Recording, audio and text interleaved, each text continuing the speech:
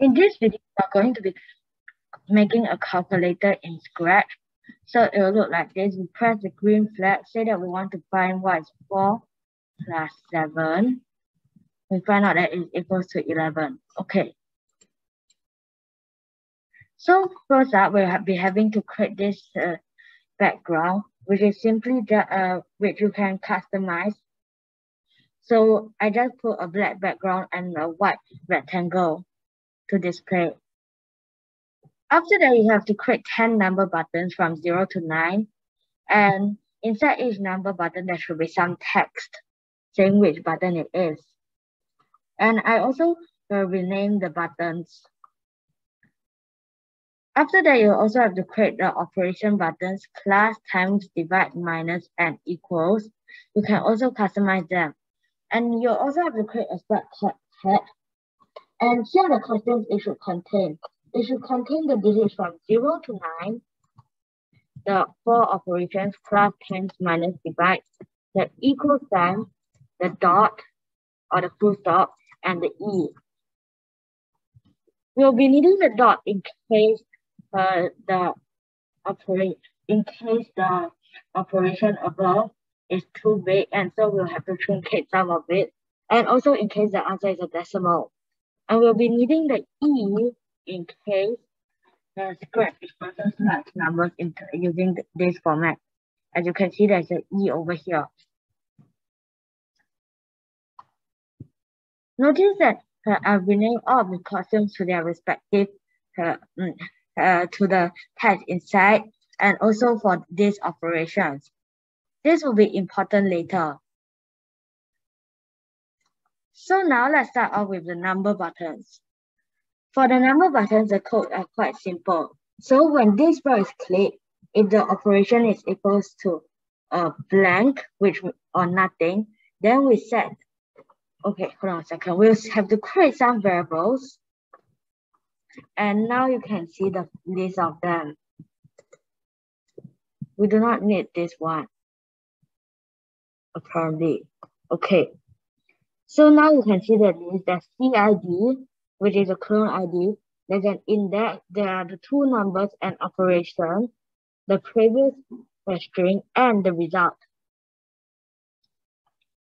Make sure that the CID is only for this variable text, which contains all the various letters. So you have to select it to be for this part only. Now let's move on. So we'll be going to the code for the number variables first. So the code is simple. When this bar is clicked, if the operation is blank, then that means that we are still including the first number.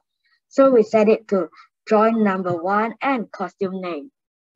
Otherwise, we do it to number 2, because if the operation is not blank, then we are already starting to input the second number.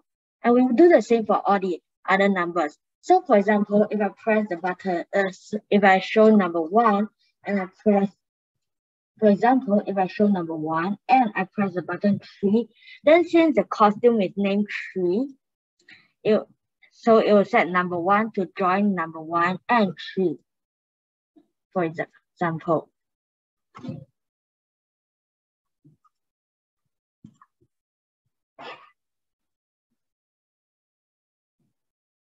Okay, so now let's continue with the operations. So for each operation, we'll need to have, when this bar is clicked, if not number 1 is blank and operation is blank, then we'll set the operation to the name of the costume, which happens to be the name of the sprite. So for example, if I enter in 8, and then I enter in 6, and then I press plus, then the operation will be set to plus, because number 1 is not empty and the operation is empty. If I press plus right away, on the other hand, then this does not hold. And so it will not set the operation. You have to enter the number before you enter the operation. Similarly, if I put 7 times and I try to put plus, it will not work because the operation is not empty. There's already an operation. Now let's move on to the equal sign. So when the equal sign is clicked, if not number 2 is blank, which means number 2 is already filled, then it will calculate. And so when it calculates it, so we'll have to be creating a message, broadcast, we have to create a new message and call it calculate. So when I receive calculate, which means that when this sprite receives this calculate, then if the operation is plus, it will set the result to their sum. If it's minus, it sets to their difference and so on. And also, we also have to do some code for the text. This one is the one with a lot of code. So when the green flag is clicked, it will erase all because it uses the pen. So we'll have to add in the pen library. And we'll go to this position over here, which basically initializes the initializers. You might want to have your text go to you might want to have this sprite go to a different position if you use a different layout. So, and we'll set CID to 0. So if CID is 0, then it will be a clone. Okay, actually we don't need this. If CID is 0, then it will be a clone. And if CID is 1, then it means that it's the actual one. So forever it will hide because we don't want to see this. And after that, if not previous string equals to join number 1 operation number 2, which is a text that will appear up here, or number 1 is blank, as we can see over here. Oops.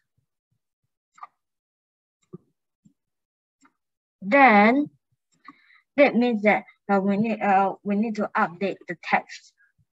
So we set previous string. We update this previous string. If its length is greater than 25, then we'll need to use some dots because we'll limit it to 25 characters. So then it will broadcast display. Wait a tenth of a second.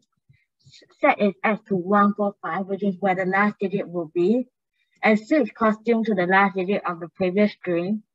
Set its clone ID to 0, create a clone, and set its clone ID back to 1. Otherwise, it will just put in the next digit of the previous string, as you can see over here.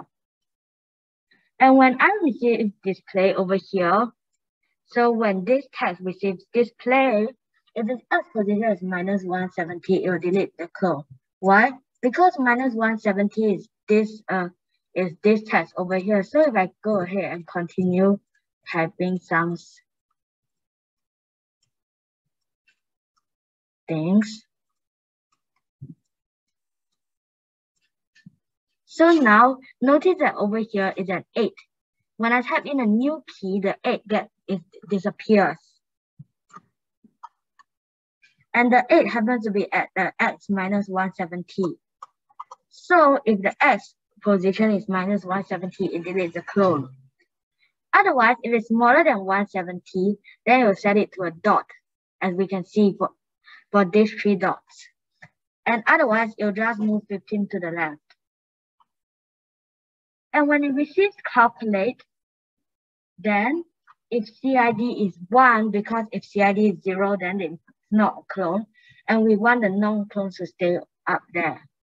Then it will stop other scripts in Sprite. So it won't continue on the other scripts. It will go to this position, which is down here, and it will hide. And it will switch the costume to the equal sign to put an equal sign. It will stand down the equal sign and move 15 to the right. Now you might need to change these coordinates depending on how you lay out your calculator. So now it will wait a tenth of a second for the result, and it will set the index to 1. And basically it will iterate through all the characters of the result, and it will print them out. So for example, if I were to go ahead and put a wait 1 second over here and say 1, 2, 3, 4, and say I want to find 1, 2, 3, 4, 5 divided by 1, like this. So basically, it moves right, it stamps, it moves to the right, and it stamps, and like that. And if you want an effect, you can go ahead and put 0. So, for example, divide by 1, like that. Which, if you are working with large numbers, might become more apparent, as you can see. But because this wait 0 seconds actually waits for about 1/35 of a second. But anyways, we'll remove it. Now let's go to the stage. So initially, it'll set all both numbers and the operation to a blank. And forever, it's going to set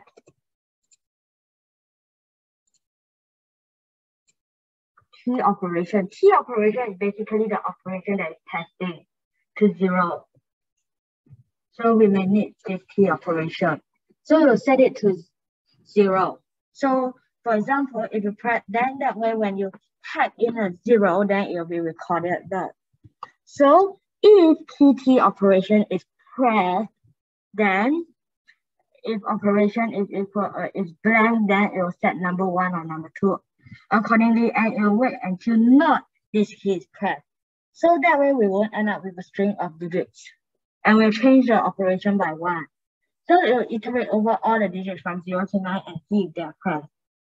Now we set the operation to plus, and we use essentially the same code as over here. So if the key is pressed, then we use this code. And similarly, we do it for all the other operations.